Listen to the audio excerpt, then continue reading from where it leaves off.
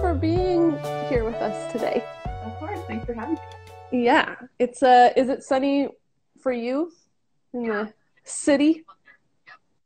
That's good. It's nice and sunny and lovely here too. So I'm just appreciating that right now because it'll probably be like nice and then it'll be April and we'll get horrible, terrible weather because Ontario's fun. Yeah. So in case I'll give a little intro in case there's people that don't know what the heck this is.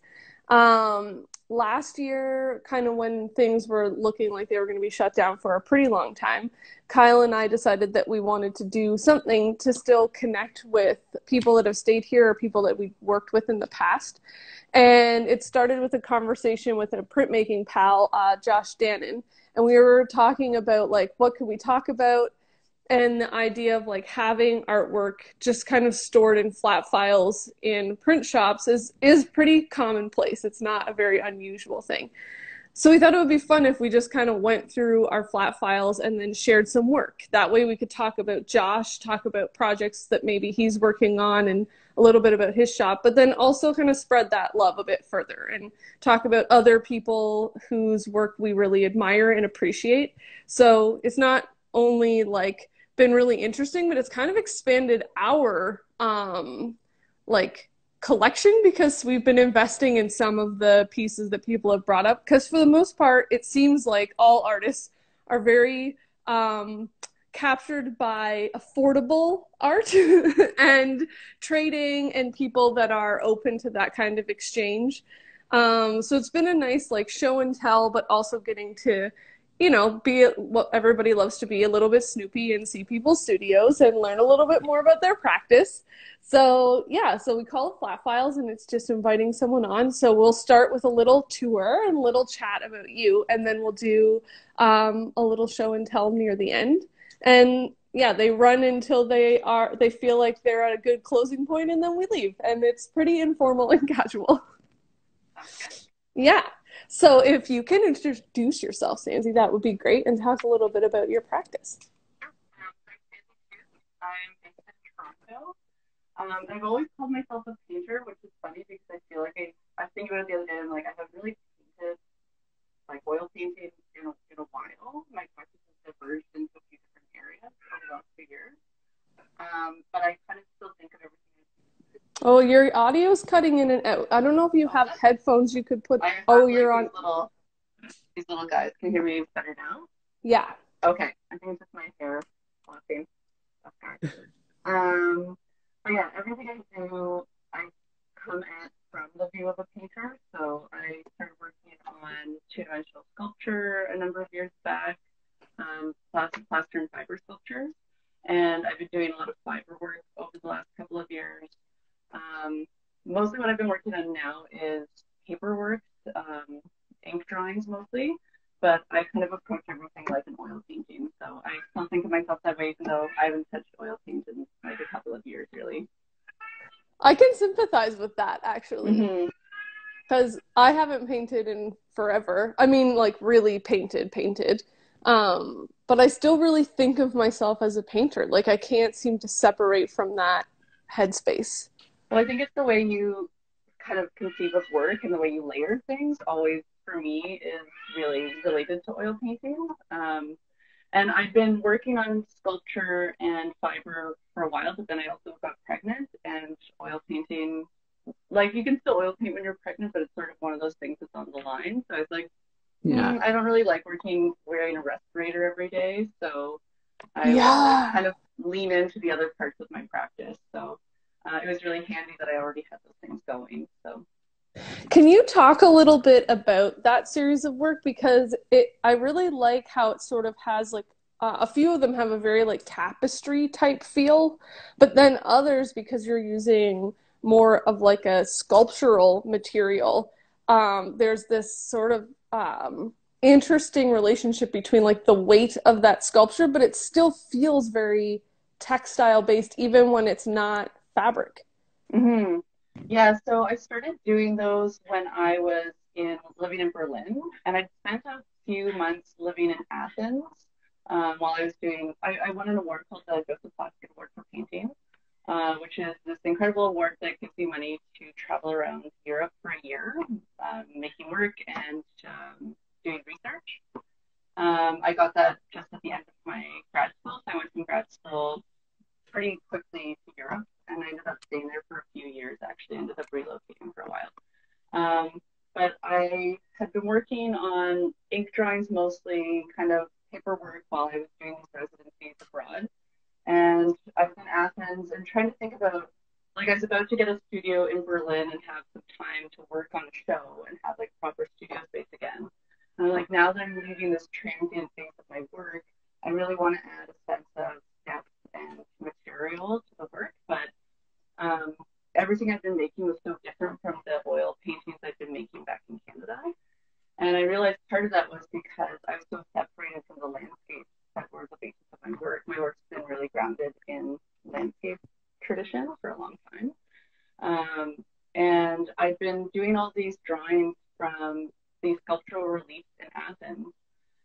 And they were these incredible things that were worn down by centuries of decay and war, but they had these really relatable gestures of people and land together, like people in the market square, sort of like embracing or passing each other things. And I started making a lot of drawings for those.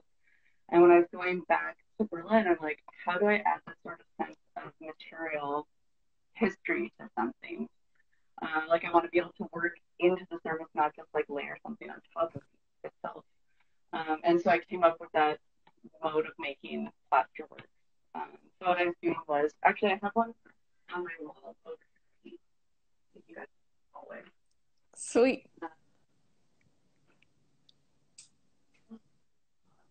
We've lost your audio. Oh. So this is one of the.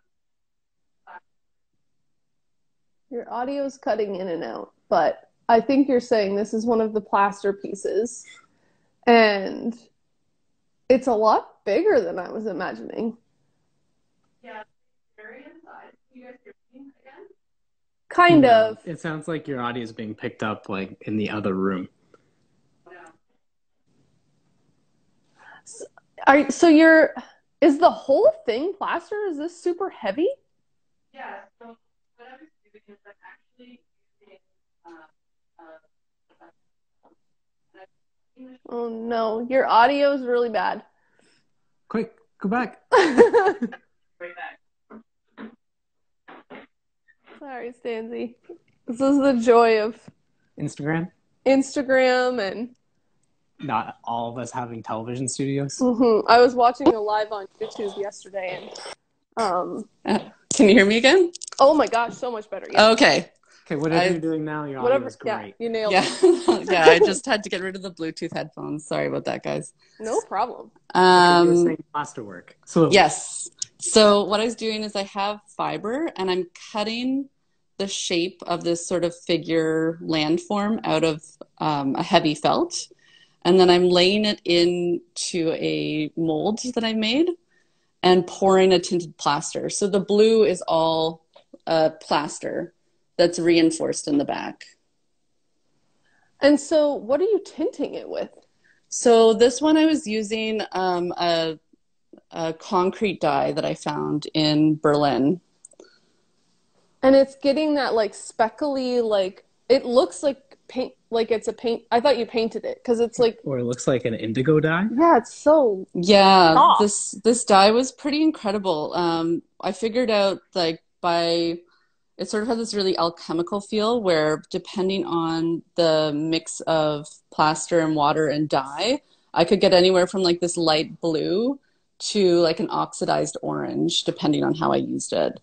So the show that I did for General Hardware in 2017, I think, was all using this exact same dye, but the range of colors was really extreme from one to the other. So this is like probably about 15 inches tall, this guy.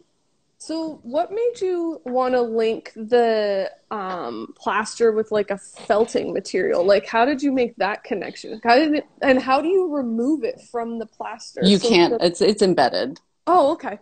Um, yeah, there's no removing it ever again. It becomes one thing. Yeah, it's 100% fused. Yeah, it was sort of a thing of trial and error. In Berlin, there's this art supply store sort of mecca called Modular, and it has everything. It's like part hardware store, part art supply store. They also have shops for casting, laser cutting, photography, like all this crazy stuff. It's amazing. And when I came back to Berlin and I was preparing for the show, I knew I wanted to try to make these sculptures, but I had very little idea of how that was going to work.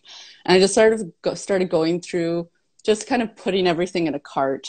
And I came along this fiber, and I'm just, because I knew I wanted to create an image into the plaster, but I'm not a sculptor. I didn't think carving was a thing. I do have sort of a background with fabric as well, because my mother's a seamstress. Mm-hmm. So I had this sort of childhood background of making things with fabric. And when I came across this industrial felt, I was like, well, maybe that would work. The first few were actually made with paper and like this crepe paper, and those were really beautiful, but way too delicate. So the felt became the thing, and it offers enough resist, but it also completely absorbs the plaster, so it becomes part of the piece. Okay, I was like thinking you were somehow making these molds with the felt, and I was like, I just do not understand how she's getting this felt out of here and making that successful, because like like you're saying, wouldn't it just absorb right in? So this makes a lot more sense to me. Yeah, and I don't have any of them here to show you, but the last show that I did with plasters, I started working into the fiber much more. So there are these really intricately sewn things with like florals and like sort of foresty scenes, and like I got way more into developing the plaster. But it's sort of heartbreaking because like you make this thing and sometimes it's been like a few weeks sewing a piece, and then you put it in the mold and you pour plaster on it, and it can get destroyed in 30 seconds. Because if you pour the plaster the wrong way, it goes underneath the fiber, and it just would undo like tens of hours of work, and just feel like you can't recover it at all. Like it's gone. So when they work, you're like, yes. And you feel this real sense of accomplishment, because it's not like an oil painting where you're like, I'll just paint over it. Like it's had destroyed. This happen before? Oh yeah. So many times. Oh, no. Because like I'm not a master sculptor. Like I've done this all like really DIY in my own studio. Like my molds are literally cardboard boxes with the PVC that you use to line a shower, like in them. Like I do it really ad hoc, because when I was learning how to do this, I'm like, I need it to be something kind of cheap and cheerful and easy that I can do myself. And I came up with this way that works, and I just kind of kept going with that, but it's not at all like professional mold making techniques. Well, they turn out really lovely. So, thanks. I mean, regardless of, how you get there doesn't matter. Yeah, you'll get to a point where like either you'll change the method or you'll have less of those failures. So then you're not like, ours disappeared. Yeah. I mean, I think with the fiber, that's always going to be part of it. There's always going to be that risk. And I think that's part of what makes them exciting, is that it is sort of this really chancy, surprising thing. And like all those, like the speckling and the work, it's hard to kind of control that, but it's all about trying to wield it and being happy with the surprises that come with it. So I like that you can't change it. It's like, it's frozen in time. It's like, this is what it was when I made it, and that's it. What do you do with the ones that don't work? I shatter them and throw them away. Sometimes I'll keep them around for a while just to like mourn it. But then you just have to let it go, because plaster's heavy and you just have all these like accumulated failures, and you just have to let them go after a little while. You're like literally carrying around the weight of your failures. You carry around the weight of your failures. Exactly. So yeah, you have to let it go. Gwen Tooth says, nice to hear about your risky process. Is that a relation? No, Gwen and I are actually not. I had an aunt named Gwen Tooth. And so everyone always thought Gwen and I were related because we're the only tooth artists in Toronto. But we're not. We figured that out. Yeah. So the shift back to kind of working more on paper and using kind of like a pen and ink. Very washy. It's very, very gestural what's happening right now. Yeah, I can bring a few out too. Has that been part of sort of the situation of the pandemic, or being a mom and wanting to be like around the house more, or a combination of the two? It's definitely a combination. Ever since I did all those resins, these are a few of the ones I've been working on lately. It's a series that I'm working on right now. Those are some deep blacks. Yeah, these are nice. The black is a recurrent thing that I'm getting really into. Wait, this is watercolor, right? This is ink. Okay. Yeah. Because I was gonna say, like, watercolor, I don't feel like you get this black with watercolor. No, I think it would be really hard to get that kind of intense. These would be great lithographs. Yeah. Oh my gosh. Like, you know what? I've tried to do printmaking so many times and my brain just does not work that way. I think I have to work with you and Kyle to... These would be just such beautiful lithographs. Yeah. Especially like all of these. So you can use like a touche, which I don't know how to describe what that is. A touche is it is printer toner melted into alcohol. Okay. And you can take like a little bit of water. It's like concentrated like powder pigment, and it creates these incredibly dense like sections of color. Probably a lot similar, maybe not similar to like an ink. Because an ink is uniform, whereas this is like little tiny particles of pigment suspended in a liquid, and then when the alcohol evaporates, it rests on top of the stone.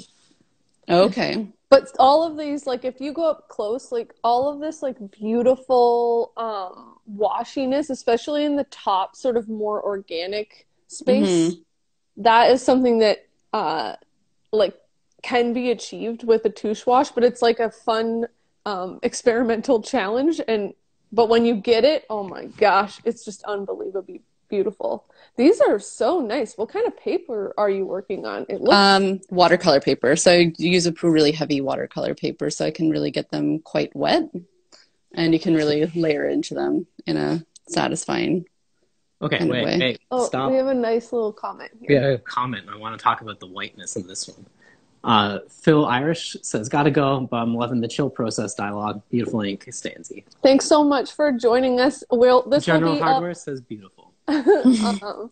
Yeah, we will have this up on our site after, so you can watch it like later if you want to finish it up. This print is cool. Painting, not print. We just want you to come back, Stanzie, and we want to make prints with you. Yeah, let's do it for sure. How are you getting these white bits? So that's all absent, like left space. So that's where the white of the paper.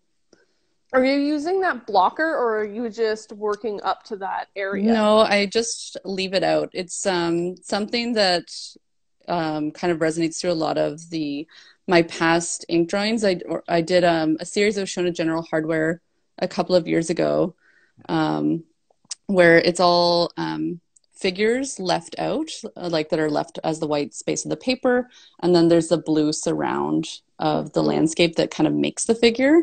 So I kind of got used to leaving this white space in the work. But then now I'm kind of doing the inverse of that with these heavy, heavy blacks, and sort of letting it kind of consume the space and leaving the absence that way instead of doing it as the white of the paper. Have you worked in just like a black and white format like this before? I've worked in monochromes quite a bit, but not in black and white. It's been years and years since I've done black and white work.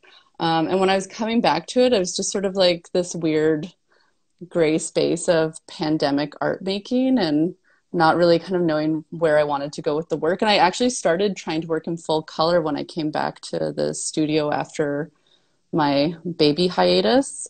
But it didn't feel right. And I find that monochromes are sort of how I end up working through ideas in a way first. Like I don't make preparatory work ever. I kind of just go at it, but I kind of work in monochromes before I go into full color sometimes. Okay, that makes sense. I think that it's interesting seeing like just using the one material, because like the piece that we have is it's all like shades of blue. I don't But know if it's monochrome. well, I think there's a there's little like bit of browns in it. it's like those complementary colors. It's like but it's pretty like one color range. You would describe it as blue. But all of the like the layering with the different shades creates this like very dense patterned, like it's a landscape, so area. So I like how with these the patterning is coming out by like playing with the washes and like leaving areas like that last one that you just showed. Are you doing sort of like a one tone layer first and then letting that dry and then going back over it again with more saturated ink, or? No, what I'll end up doing is I'll mix like a few different tones of ink. I recycle everything, so you'll see like this is part of my little cart. So I'll have like a million jars, and you'll see I'll label them like dark, medium, and I'll keep all the caps, and I'll have like a million sort of saturations of ink with water. Nice. And I just kind of go at it. So I do the whole surface all at once. Usually it's very rare that I'm kind of going back into stuff afterwards. Oh, that's interesting. Yeah, it's sort of like a weird thing where I've always kind of dealt with the surface of things all in one go, kind of. So I'll kind of go back in with the black maybe a little bit afterwards, but I kind of have a range of tones that I'm working with first rather than kind of layering them up later. So can we get a little walkthrough of what your studio is like? And has this changed a lot, like from the studios you've worked with in the past? Oh yeah, 100%. So I've been working from home. I have this office studio space that I'm sharing with my partners. This is my handy dandy drafting table. So it's an oversized drafting table. It's about 6 feet wide. And yeah, so we've kind of got dueling drafting tables here. My partner is a designer and illustrator. That's our Kyle Topping piece, actually, over his desk. I love it. That's awesome. This was, oops, sorry, the sun is kind of getting in the way here. But this is his birthday gift. He's like loves this screen print. So I'm so glad. It's over his desk. Oh, that's awesome. But yeah, I was working. I had a very like industrial painting studio space. But with the baby, just made the decision that I couldn't really do the shared studio thing right now. And there's just sort of no end in sight. So I started working from home more exclusively. And I've got these like bins of fiber stuff that I've kind of left off to the side for now. So our apartment will kind of get overtaken by fiber work every once in a while, but I do all the ink work at my table. Are you doing the plaster casting at home too? I'm not doing that at all right now. It's way too messy of a process to do from home, but I've been working on some fiber pieces that will get cast later. I'm planning on we've been bubbled with my parents over the pandemic, who live actually not far from you guys in Bath, Ontario. So our plan is to spend some more time there this summer, and I sort of in the summers will take over their barn as a studio space too. So I'm planning on doing some messy work this summer when we're there. That sounds, I mean, it's nice too to kind of be like, okay, this is going to be when that happens, and you just have this like concentrated focus time on that particular project, and you can get everything prepped and ready. And then also I'm sure with parents that are just like, we haven't seen our little grandson in forever, they can kind of get infatuated over that, and you can be outside working. Yeah, it's sort of my plan of like a residency with built-in childcare, so it'll be great. We can't offer that for you.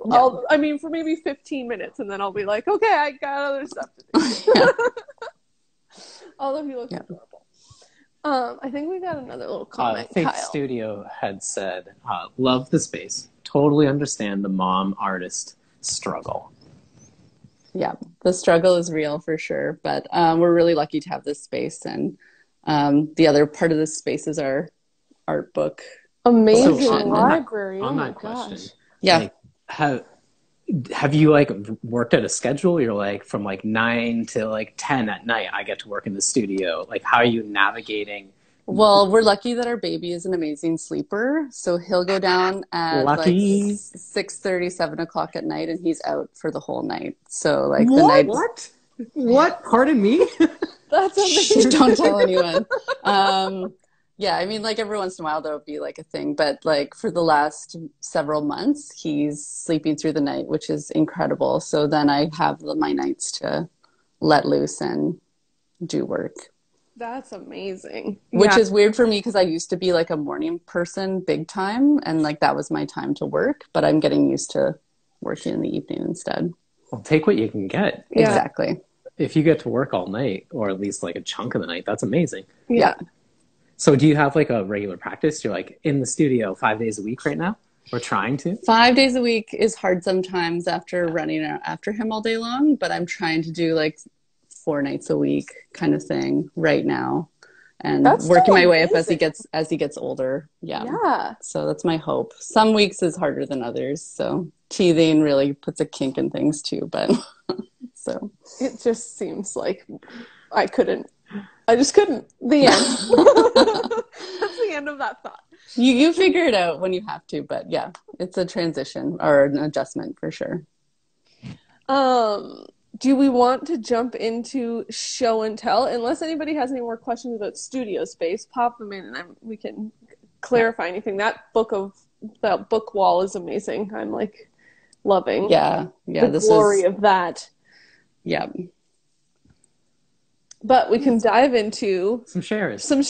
So we have 2 artworks to share with you. Sure. So you can go first or we can go first. It is your choice.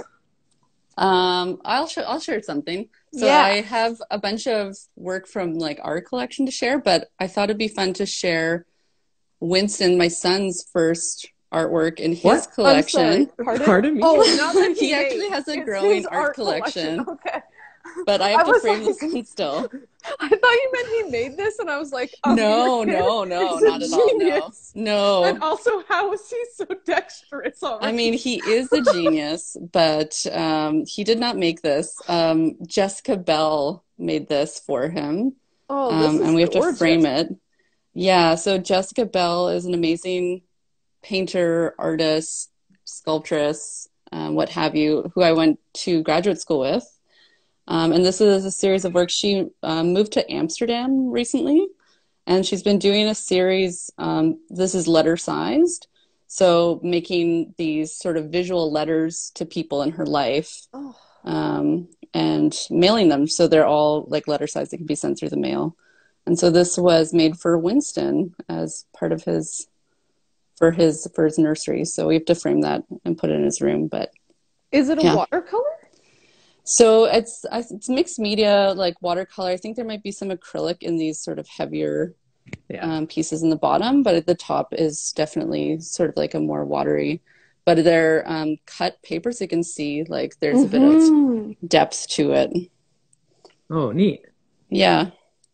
I love this color combination, like the top being so subdued, but then the orange and the pink just being so like loud by comparison is really nice. Yeah, she's an amazing colorist. Yeah, I really like that a lot. Oh, that's super nice. Yeah.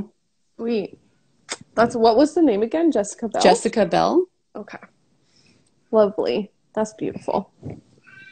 Our first share is a sweet little screen print. Oh, nice. 2-color screen print that I'm fairly certain we picked up at a printmaking conference that we've talked about many times called Southern Graphics. And I believe the name of the printer is Erina Pearl. I hope that I'm saying that correctly, the first name. And honestly, I don't know that much about this printmaker, and I did try to find them online, and I think that I did, but I can't say for certain that the information I'm about to share is actually in connection to the person that made this print, because this we probably got quite a few years ago, so it's not up online anywhere. So I don't know if it was just something that was made specifically for the conference, and so there's no record of it. But the person that I did find with that name, who is a printmaker, which seems like a pretty good lead, runs a shop with, I'm assuming, their partner in Poughkeepsie, New York, called Erina Pearl. And it looks like it is kind of a combination ceramics and letterpress studio, but with some really beautiful textiles. So even if it's not the same artist, I love this little screen print, but I really like the work that's on this print, this like shops page.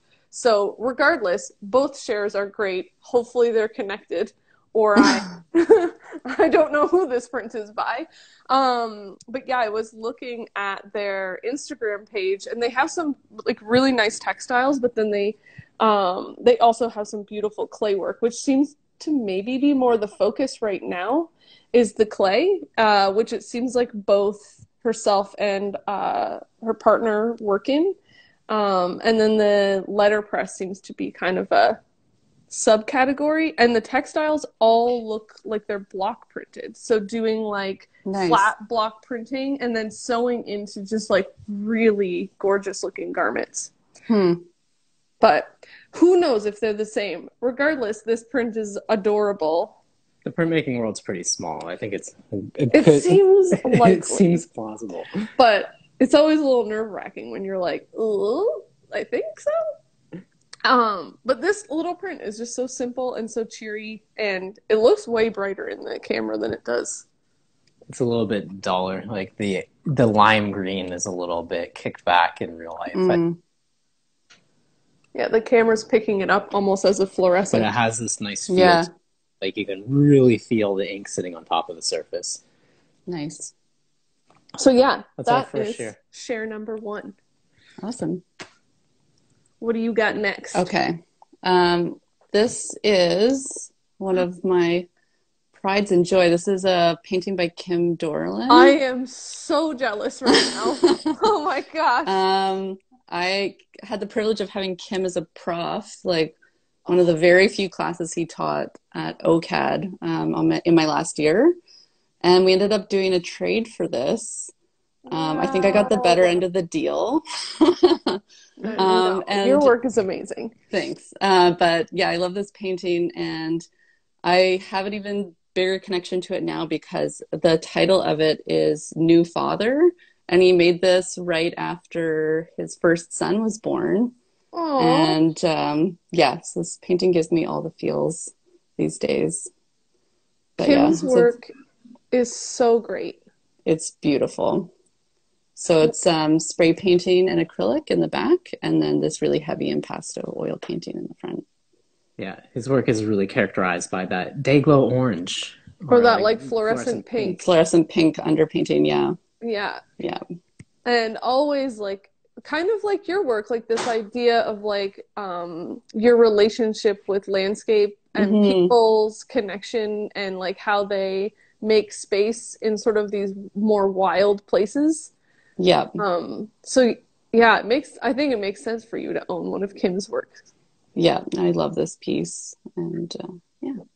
Yeah, and also I love when his work gets like really heavy. Those portraits that he was doing, I don't know if he's still doing them, but he was a few years ago, where it's just like almost a sculpture.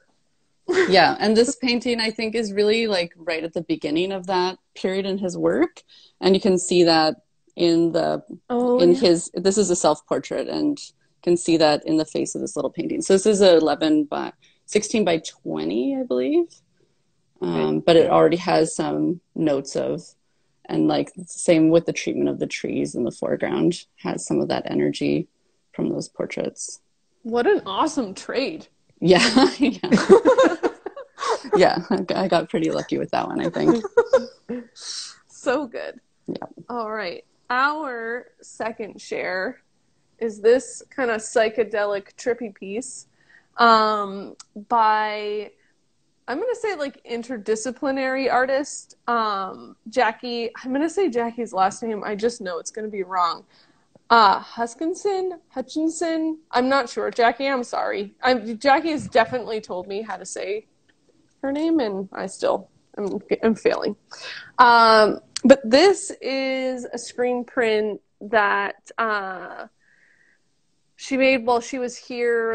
I don't even know when that would have been. Quite a few years back now.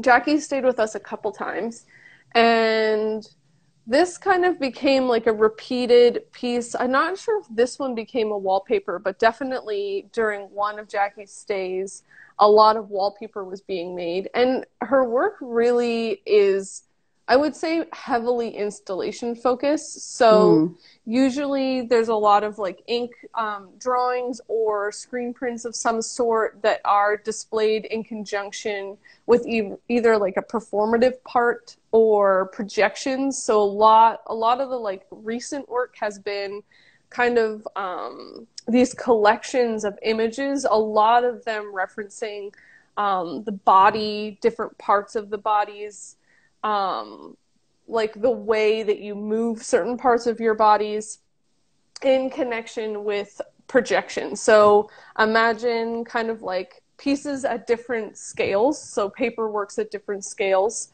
on a wall, almost like a puzzle, and then projection either on top of those paper pieces or beside them, kind of connecting the works together. So really like interesting and lovely combination of material practice. And the projections are often like animated versions of the drawings. Wow. Yeah, there's so much movement in there. Yeah. So this one's like really animal, which is like not really what Jackie's work looks like now. Most of the recent work I was checking out is like hands, mouths. So like a little bit like the teeth of this, like mouths open with a lot of teeth showing, hands kind of doing strange gestures, feet tapping, that kind of thing. So just simple gestures, but all kind of isolated in these little segments and placed together in a space. I think this blue is slightly metallic-y. Yeah, okay. It was a pearlescent. Pearlescent, there you go. So you can see how it kind of picks up that light a little bit. Nice. So it has this really interesting kind of texture when you look at it, and it catches that light and makes that blue part of the pattern really, really kind of jump forward. Amazing. Yeah, I just love how wild this piece is. Oh, it's crazy wild. Well, and those colors really jump off of each other so much too. Mm-hmm. And it's one of those pieces, like from a distance, you can't really tell what's going on. Like it just feels like... Looks like a Rorschach almost. Yeah. And then when you get closer, it's like all of this information starts popping out at you. Wow. When Jackie first came, she'd done a residency, I believe it was a residency in, I want to say Ireland. I'm probably really messing this up. It's been a long time, and so this is strictly from memory. But she had made a costume, like kind of like a cosplay costume of like a cat creature that she had designed, and she got like a proper costume maker to create this costume, and that was part of the application. Man, it like killed me. I was like, this is like I've never even thought about creating a character and then having a costume maker make it so then I could wear it. That blew my mind. I was like, how have I never known of this possibility before in my life? It was great. That's awesome. So that's our second share. Awesome. Okay. I'm kind of moving around to my home because I'm showing you guys stuff that's hanging up in our house. I love it. So this is a painting by Rob Davidovitz. Yes. Rob stayed with us. Yes. I love Rob. Rob and I were studio mates for a couple of years before I went to graduate school. I absolutely love this painting. This is from his last show. And Rob does really sculptural paintings. So each of these are actually strands that have been squeezed out individually. And then he makes these compositions. And if you get in close, you can see where he's left sort of the pock marks and the bubbling in the paint itself. Can we see the bottom edge? Yes. And so he leaves the beautiful sort of sprayed bottom edge. And he's gotten really great with the armatures on these pieces. I actually have to rehang it because it's a little crooked, because it's not a completely square piece, obviously. And so it makes it impossible to hang it level, because I'm used to leveling everything perfectly, and this just doesn't want to be level in my home. It's like kind of that bordering between sculptural and painting, right? Mm-hmm. And I can quickly show you, I have another piece of his hanging in our home, which is a really nice compliment in our bedroom. Oh, yeah. So this is his earlier work, which is more reminiscent of what he was doing when he was with you guys, I think. Yeah. I think this one is the same pattern as those prints he was doing with you guys. I think so, actually. Yeah. So this was the OG piece that inspired that series. I traded him for this when we were studio mates, and I absolutely love it. So basically, because he didn't work on any of this type of work when he was with us. So is he piping them out like you would, like if you were a baker, where you like so, the ink is, or the acrylic paint, I'm pretty sure, is going into like a piping bag? Yes, it is. So you can see like each of these strands, like each line is a strand of paint that's been piped out. And so what he's doing is he's mixing the paint in the piping bag to get these gradients. So he'll have a piping bag with like a white and different grays and a black, or with the colored ones, different colors. And then they mix into a gradient as he pipes it out. So it's kind of this crazy thing where he's planning out the gradients for each individual strand, and then planning out the gradients for the weaving as well. Maybe we should ask him to be on the show. So, okay. Is he like weaving the things? Nuts. Or is he... He is, like, they're physically woven, yeah.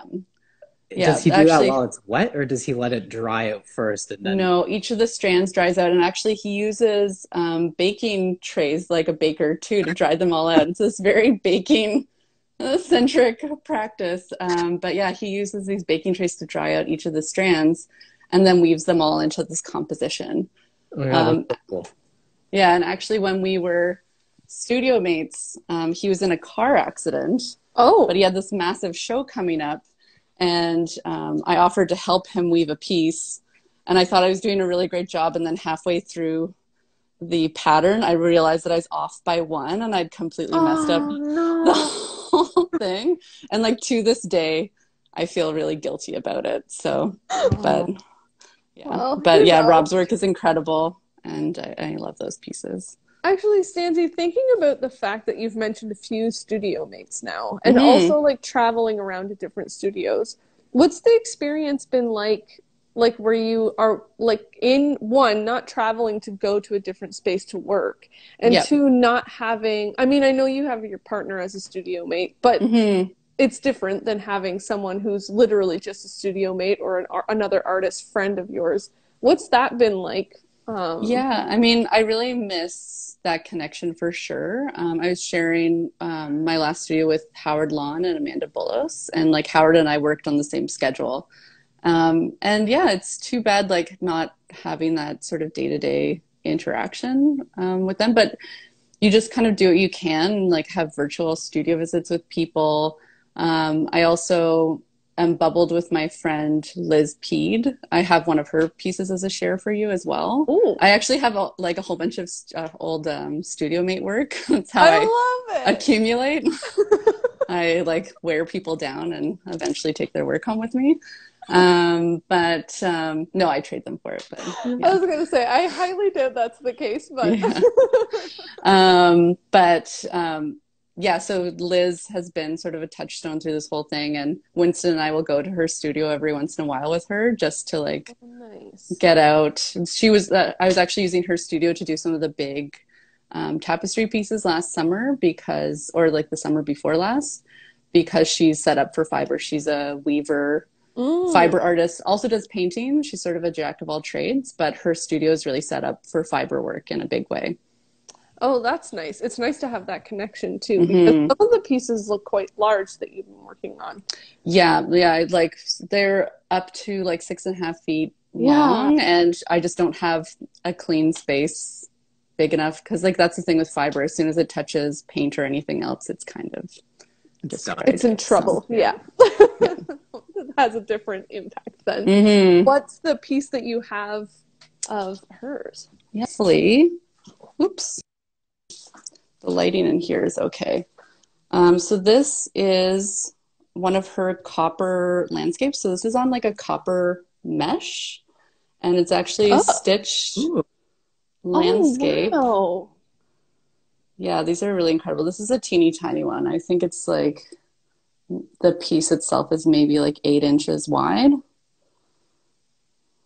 That is super cool. so nice. I didn't realize Yeah. that the copper had, that you could get copper mesh this fine, but I guess that kind of makes sense for like plumbing supplies. Mm-hmm. Yeah, so she's done much larger ones that are really amazing, but I love sort of, it's just like with small paintings, how like the mark of a single stitch like becomes so much more impactful on this scale. Yeah. And like there's just such a like Doing small suggestion on copper. I've never seen that before. Yeah, I find they're really unique. I really love them. Yeah, there's something interesting about that, the luminosity of the copper shining back from behind the surface. Yeah, it has that kind of feeling of like a sunset sort of in the landscape off of water. Yeah, I really love it. Mary says it's also available as a craft material. The copper is? Oh, I did not know that. No, I didn't know that either. And I'll be like, what kind of plumbing stuff do you got? I would have not even known. I would have had to Google search like copper mesh. Where do you buy this? Because I've never seen copper mesh ever. I don't really even know what that is. I mean, I can see it, but I don't understand what its function would be. That is neat. I really like that. Yeah, it's beautiful. Thanks, Mary, for that little tip. Who knew? Oh, such nice. I actually kind of like that you have the work up in the house. We had Arden Way, who is a photographer, and she took us basically like literally around her house, which is, we have like, because Kyle and I have like mics and we're kind of like wired up to a tripod, we just bring everything out. But it's nice to see like how things are hung, and that it actually like lives with you in the space is such a nice element. Yeah, that's actually been mine and Keith's like COVID pandemic project, is getting a lot of the art hung in our home and like framing some things. And like you can see in our bedroom, like we've got a sort of installation of work happening. Nice. But just living with a lot more artwork around our home, we've got like a collection of small things there. But yeah, that like you fall in love with, and it's really interesting when you start living with them.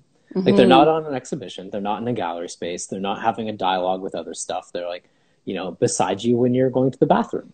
Yep. They're in your hallway, or they're in your bedroom, and you sleep with it. And like, I think that there's something really wonderful about what kind of art people select for their spaces. I think that I think that Kim Dorland one was like immediately right to your left of your desk. Yep. Right. It's like having things like that make you feel really excited when you're like working in a space. Exactly. And I mean, and most of the work we have is connected to people that we know and care about, or like memories of places. So it all has that that tone to it as well. Yeah, it's like that little touchstone. It's not only looking at a piece that's like lovely, but it's also bringing you back to a time or a place or a person that meant something, or like that. I like that a lot. I also just like that one Rob piece. I'm now I want one.